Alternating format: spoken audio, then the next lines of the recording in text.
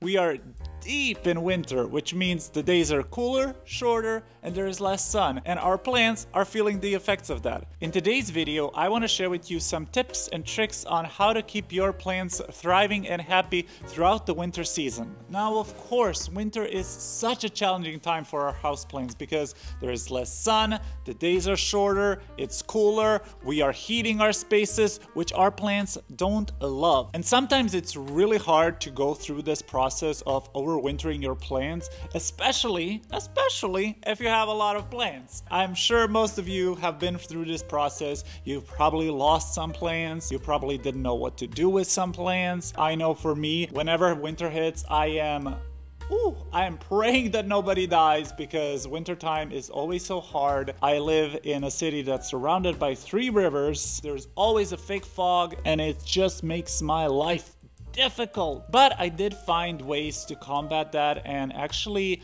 make my plants survive and even thrive throughout the winter. So first things first, and probably the most important things your plants need is light. Now, there is obviously a very limited amount of sunlight in the winter months. Our plants suffer because light is like food for them. It's literally what they need to thrive. It's what they need to grow. It's what they need to make nutrients for themselves. So when they're deprived of light, they really take a big hit. However, there are things you can do in order to make life for them a little bit easier. And the first thing is just moving them a little bit closer to a window or any other source of natural light. Personally, my favorite way to provide my plants with the light they need are grow lights.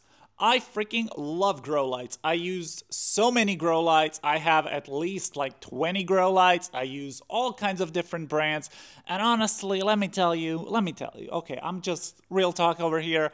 They all do the same thing. They all do the same thing. So do not worry about having the best grow lights. I mean, of course, there are some that are better than others, but most of them will do the job. Most of them will do the job. So do not worry too much about spending big bucks on like really expensive, high-class grow lights. They are nice. They are very nice, but you don't need them. If you're looking for a recommendation for a really good grow light brand that is not too expensive, I definitely recommend Sansi. I have a lot of Sansi lights in my setup. They work great. If you're looking for something a little bit more expensive, I have 3 of the Mother Life Spectrum grow lights, and those also work great, but they are very pricey. But I also have a lot of cheap Amazon grow lights that work just fine. As long as you keep your grow lights on for 10 to 12 hours per day, your plants will be fine. Now remember, dirty windows can actually block the sunlight. So make sure to actually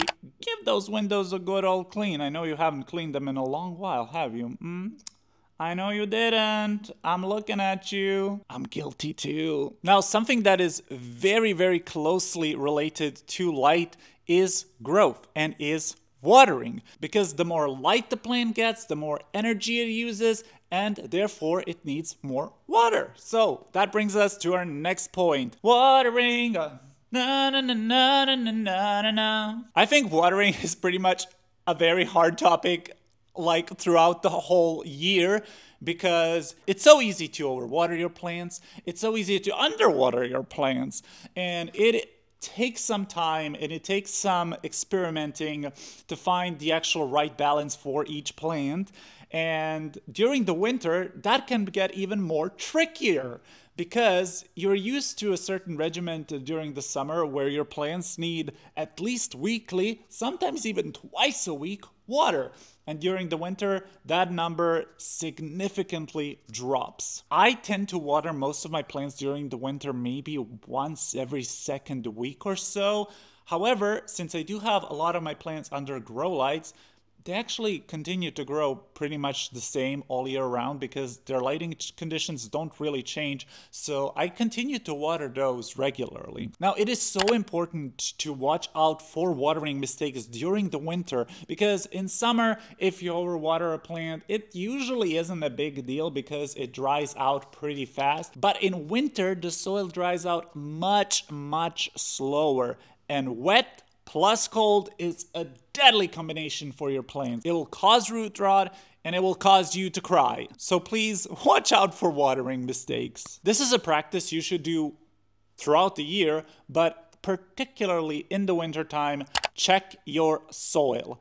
Check your soil before you water your plants. Stick your little phalanges in there. See if it's dry, if it's wet, or if you're feeling even an inkling of moisture in there. Just hold on for a day or two and then water it. It's always better to err on the side of underwatering and giving it a little bit less water than overwatering and potentially causing a lot of problems for you down the road. On the topic of watering, I would also recommend you water your plants with lukewarm water. The cold water straight from our pipes can be pretty cold during the winter months, and that can really shock your roots. So test the water before you water it.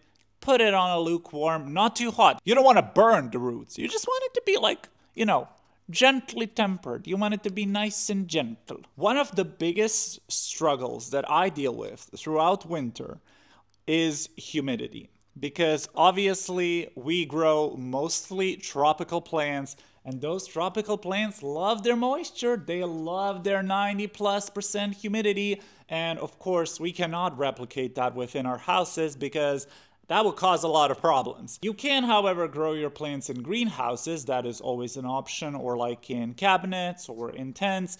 I use none of that because for me personally, I am very much a out of sight, out of mind kind of person. So if something requires me to open a door, get the plant out, water it, put it back, close the door, that's too many steps for me. That is too many freaking steps for me. I take the path of least resistance. I just boop, boop, put it back on the shelf, and that's it. So I don't use those closed kind of systems. And all of my plants live in room humidity, which can sometimes be a challenge during the winter. Now, I personally do not use humidifiers because I think they are so freaking expensive. You have to use distilled water. It takes up a lot of water. You have to constantly go to the store and buy new water bottles. It creates a lot of plastic because you have a lot of plastic from the water bottles. Of course, you could use like, I don't know, probably reverse osmosis water or something like that. Don't have the system for that. Again, pretty expensive. I would not use tap water. I would not, okay? It will leave a nasty gray film over every surface in your house, over everything. It can harm your electronics. It's not good for your lungs. So please just do not use tap water with humidifiers. I know some people say that it's fine, and it could probably be fine, but I personally don't want to take the risk. My humidity during the winter time ranges from 40 to 50%, and honestly, my plants just deal with it. Now, one thing that I do like to do is actually group them and huddle them all together, and I feel like that really creates like a little microsystem, and I feel like that alone, just grouping a bunch of plants together, does keep up the humidity a little bit higher. I would say avoid misting completely. It does nothing but cause problems. You can cause some serious fungal issues if you mist constantly, especially during the winter, because we're going back to the point of wet and cold is deadly. I feel like my plants personally don't suffer too much from the lack of humidity. Now, of course, there are exceptions. I really don't have a lot of humidity loving divas, in particular because I know that I don't have the best humidity in my space year round. So I try to avoid buying plants that need high humidity because I know I can't provide it to them and I don't want to provide it to them, and that is fine. So if you don't have a lot of humidity in your room, try not to stress about it too much. The plants will adapt. They might go through a bit of a hard time. Overall, I wouldn't worry too much about humidity. Light and watering is definitely more important than humidity, in my opinion. Humidity just helps them grow a little bit faster and more vigorous, but it is not a necessity, unlike lighting and water, which is a necessity for the plant. Now, related to humidity comes a topic we do not like talking about, and it is pests. And with warmth and with dry air in particular, spider mites freaking love it. They love the dry air, they love the warmth, and during the winter months, they really like to attack your plants. So I would be extra careful and watch out for those little buggers. Check your leaves often, spray them down, try to avoid getting any big infestations, because if you catch it early and you deal with it early, you don't have to worry. Of course, in order to make our houses livable, we need to heat them, because we cannot live in cold houses. And it doesn't matter which kind of heating system you use, that heating system will really dry out your house. And it will also maybe create some draft. So what I would recommend is to pull away your plants from any drafty areas. That goes for drafty windows, drafty heating systems, any kind of draft, whether it's cold or hot, should be avoided.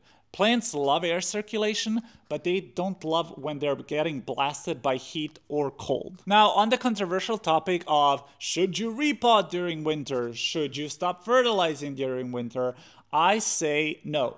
I say no to both. If your plant is growing and you see that the plant is root bound, repot it. If your plant is growing and pushing out new growth, I say fertilize it. Now, of course, if you see that a plant is not growing, it's completely dormant, not doing anything for months, then you can lower the amount of fertilizing, repotting, and all else. But if you have plants under grow lights in good condition year round, most likely they will continue to grow and they will need the continued care. They will need the nutrients. They will need the repotting. Don't be afraid to feed and repot during the winter times. And my final biggest tip is to just embrace the dormancy.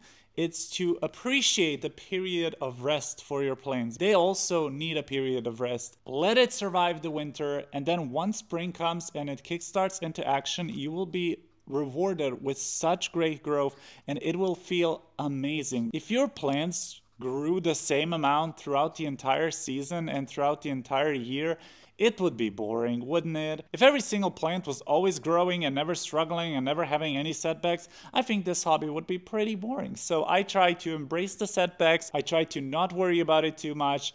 I try to take care of my plants whenever I can and just appreciate them, because having them inside our houses is such a wonderful thing. And of course, we cannot have the same conditions that they have in their natural habitat. All we can do is try to mimic it and hope for the best, really. One last point is just be kind to yourself. This is a hard season, both for our plants, but also for ourselves. Seasonal depression is a real thing, and I think the lack of sunlight not only affects our plants, but also us. So first and foremost, be kind to yourself, and then take care of your plants. And everything will be good. In a few months, we will come out of this winter blues and we will enter spring and everything will start to flourish. Let me know in the comment section below what are some challenges that you particularly are facing in the winter time. And if you have any other tips and tricks that I have not mentioned, please leave those in the comment section below, because I would love to hear about them and I'm sure others would too. Have a super freaking amazing day and I will see you in the next one. Goodbye!